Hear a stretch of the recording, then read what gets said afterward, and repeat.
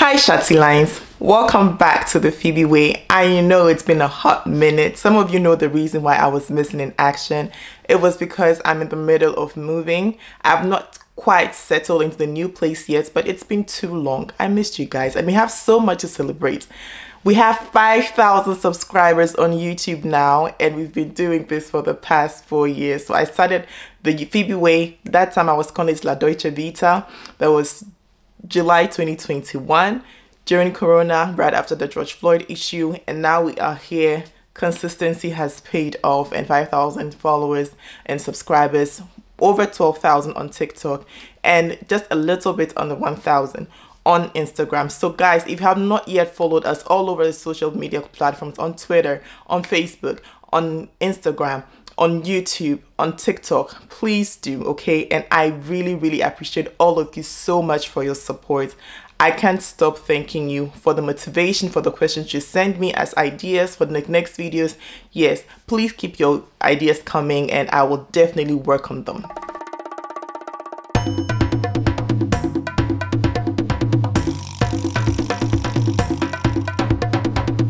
All right. Without much delay, let's get into the legal changes in the month of August. Things that are going to affect you as a foreigner living in Germany. Yes, this year, the Phoebe Way, we started talking about Ausbildung and also offering Ausbildung coaching services as well. So if you know someone who is doing an Ausbildung or thinking about doing an Ausbildung or starting an Ausbildung in Germany, this video is for them because things are going to get better. There has been a new law that's going to change things for people who are going to do Ausbildung in Germany. So this is one of the main aspects of this new law that we are going to talk about today. Also, we'll be talking about taxes, about the cannabis law. There has been a new addition. And so do not go anywhere. Grab yourself something to drink or maybe something to write as well, and let's get started. Let's start with the tax declaration. So the deadline for the tax declaration for the year 2023 is the 2nd of September of this year. This is for those who are not using the services of a Steuerberater or of the Lohnsteuerhilfeverein. So if you are using anyone from the tax professionals, tax advisory professionals, then you do not have to do it by the 2nd of September, sorry, but you don't have to do it by the 2nd of September. But if you are doing it by yourself, please make sure that you have to submit latest by the 2nd of September. It's actually the 31st of August, but because it's going to be on a Saturday, it's been extended to the first working day, which is the Monday. So please bear that in mind. Also, there are lots of deductions that a lot of people do not know about that will make their taxes less, so they get more returns. I'm going to put a list of that in the next slide so you look at this. And if you want me to do an elaborate video within this month before the deadline is over, just comment tax video below and then I will do that, okay? Now, let's get into the juicy part for people who are doing Ausbildung or who plan to do Ausbildung. Since the 1st of August, this new law has come into play. It is called das Berufsvalidierungs- und Digitalisierungsgesetz. Das Berufsvalidierungs- und Digitalisierungsgesetz. What a tongue breaker. Vocational Validation and Digitalization Act. So what does this mean? This law, one main aspect of this law is that if you are someone who's already been working in a field without having the professional qualifications or haven't gone to university for it, if you have been working for 1.5 times the amount of years that the person would spend in university for this job, it is going to be recognized as the professional qualification. So then you'll be seen as someone who went to university for that job. So for example, I am working as a business assistant, or I'm working as a bank, let's say someone in banking as a bank clerk, and you need to do an Ausbildung for this job for 3.5 years, and perchance, or 3 years, sorry, and perchance I've been working in this field without the qualification for the past 4.5 years, 1.5 times the amount of years that you need to be trained in this job for, and I am doing that, then I'm going to be recognized as someone who has been trained for it. You get it? So if you have been working in a field without being trained for it and you want to have the recognition, from January 2025 you can do it. Okay, from January 2025 you can do it. And where do you go? You go to IHK. So IHK is the Chambers for Industry, Commerce and Craft. They are going to make sure that you can have this recognition done. But there is a restriction. You should be above 25 years. If you want to do this, you should be above 25 years of age. Next thing, this same law is also making it easier for younger people to get into their Ausbildung. So now you can have a digital contract, you can have other means of learning like tablets, iPad, whatnot. It doesn't have to be the paper form of learning anymore. So this has now been modernized. In the same breath, there's more chances for younger people to gain Ausbildung or to even be supported during Ausbildung. So the government is saying someone who is disabled when it comes to learning or has learning difficulties, learning disabilities, someone who is socially disadvantaged, or someone who lives in an area with limited opportunities for training, for Ausbildung, can get more support from the government.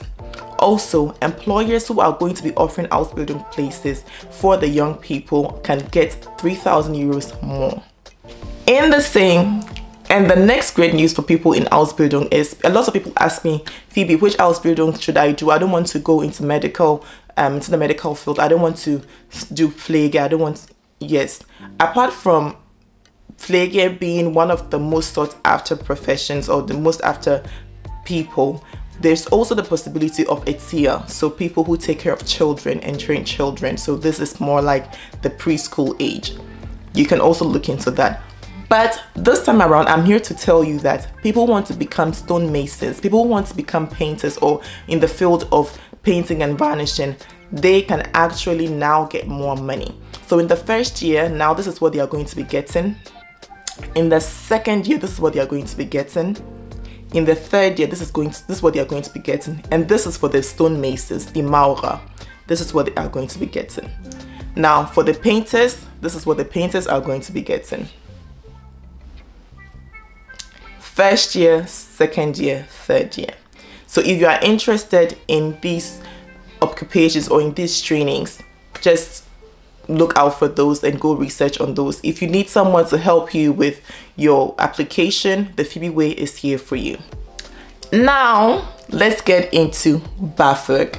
So Bafög is also something that is actually the state support for students, and Bafög is also offering more money. When it comes to the allowance that the people on the Bafög are going to get, students with Bafög are going to get, it's been increased by about 20 euros. Also, their rental allowance has been increased as well. Another thing is that if you are someone from a low income family, the moment you gain admission, you are going to get 1,000 euros. Das will das Herz mehr.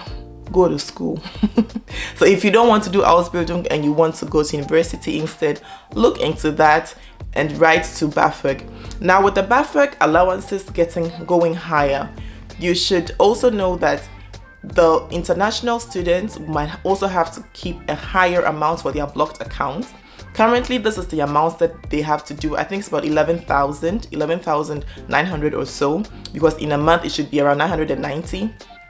Yeah, but if they increase Bafög, it means that the international students amount will also be increasing, because that's what it's based on. Okay, so keep that in mind. If you're watching and you have someone who is an international student coming into Germany, let them know that this amount is subject to change and it might change next year. Let's get to cannabis. When it comes to cannabis, the new law is saying that if you are someone who smokes or uses cannabis and you are driving, now the police has the authority or the right to conduct a blood test.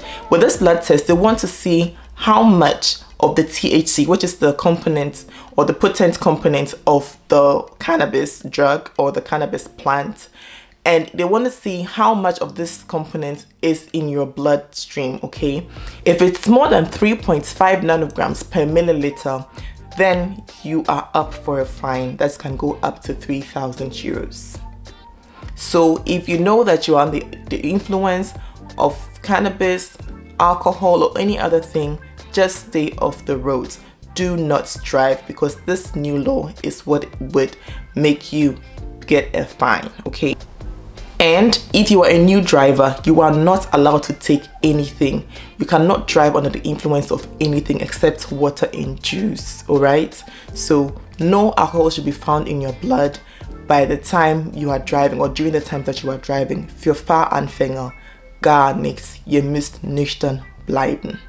Alright guys, we have come to the end of today's video. If you have any questions, do not hesitate. Email me, comment them down below. And if you don't have any questions and you found this helpful, please do leave a like, a thumbs up, or just share it to anybody who would need this, okay? Who you think should watch this. Thank you so much for your support again, and I'll see you same time next week. Yes, we are back with the consistency.